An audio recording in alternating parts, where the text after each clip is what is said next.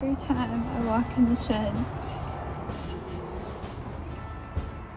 I see that face, and it's really cute.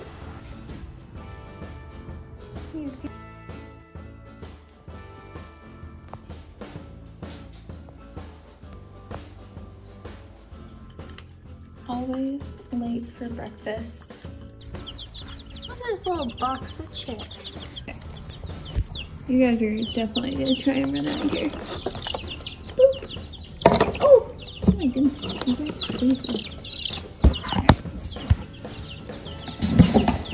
I don't think that they can get out.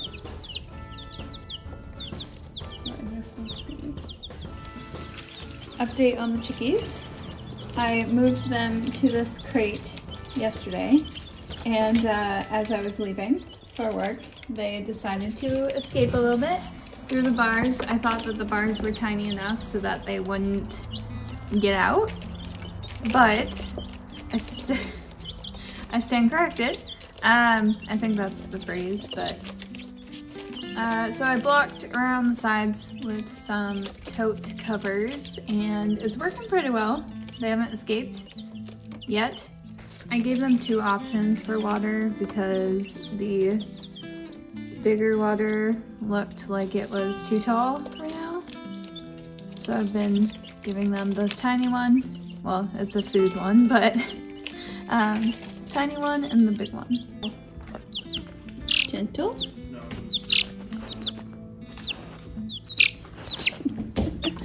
You're crazy.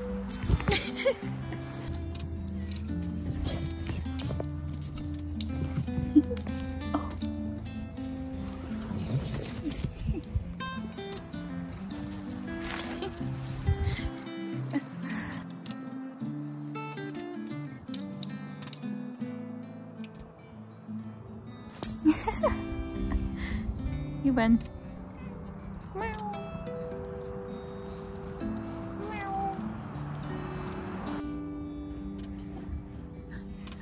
So I am recording my little, look, I feel like I'm really fancy because I'm recording myself record stuff.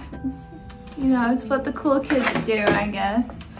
I put some nice little lights into my little shed. You can kind of see. It's a little, she's a little pretty. She's a little pretty, look at that. Yeah, I had these like little canopy lights that I had lying around. I was like, well, the shed is really dark and I don't have any like actual light that I can really hook up out here because there's no electricity. And also my laptop dies so fast, so I have limited time out here.